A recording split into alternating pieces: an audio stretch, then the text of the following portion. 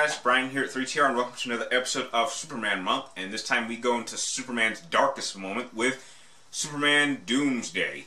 Now, this particular animated film is based off the famous comic book storyline titled The Death of Superman, in which he's killed by Doomsday. And in terms of plot, what happens in this particular animated film is that a couple of miners or diggers working for LexCorp dig up Doomsday in an alien craft or an alien prison or whatever the hell you want to call it. They unleash Doomsday. Doomsday manages to break himself out, find himself to Metropolis. There he confronts Superman.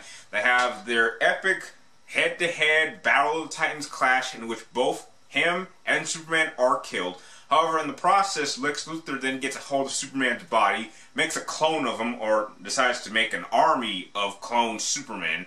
However, this Superman breaks Lex Luthor's control, declares martial law, starts killing criminals, doing what he believes is his own form of justice. This, however, decides to bring Superman, the original Superman, back from his little coma state, and they have a final clash at the end of the film in which we will finally see which Superman will reign supreme.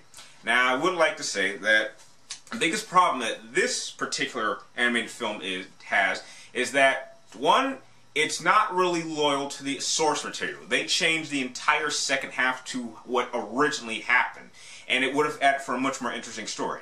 Now, for those of you who don't know what happens, after the real death of Superman, which it was a real death, not he goes into a coma so he can better heal as they do in this film, four new Superman appear and try to take his place. And that really would have added for a much more interesting storyline, and it should have extended the film. Now, this movie only has a running time of, I would say, maybe an hour and 10 minutes, and that is not nearly enough time to really tell the real story of probably one of the most popular Superman storylines of all time. I mean, if there was any animated film that should have had a real, hour and a half, hour and 40 minutes of running time, it would be this particular storyline. I mean, I would even give it more time than any of the animated Batman films or Justice League films. I mean, this is where you really put the most work out of any animated film that you will ever make. And they just don't do that.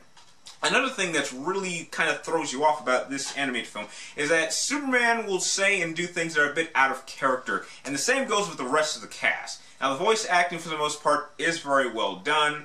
Lex Luthor, in my opinion, having the best voice. But Lex Luthor as a character seems kind of stupid in this one. I mean, his plan is he's going to clone Superman and then have him have total control. I mean, if the original Superman was in such a situation, you would know he's going to find some way to break your control. And this one being a much more deadlier Superman, I'm sure Lex Luthor knew he was going to come after him and find some way to seriously injure him. Another problem I also have with this film is that some of the animation, although it looks very, very well, it looks a bit rough. I mean, if you get a good shot of Superman, he has these little things in his cheeks that I just thought were a little weird. I mean, I'm not sure if it's supposed to bring out his cheekbones or his facial expressions, but it just looked like he had scars on his face. Now, this is not at all a very bad animated film. It's just kind of disappointment, and it just doesn't do the Death of Superman storyline justice.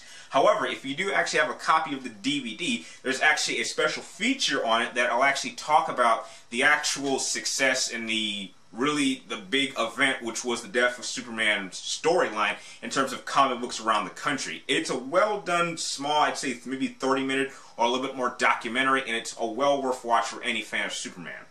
Yet with that, I'm somewhat reluctant to give Superman Doomsday a C+.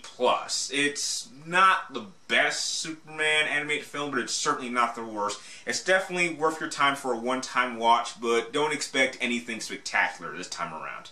If you like this movie review, please like, comment down below, and please subscribe to track me in my future movie reviews, video game reviews, and episodes of Superman Month. And like always, thank you guys for watching, and I'll see you next time.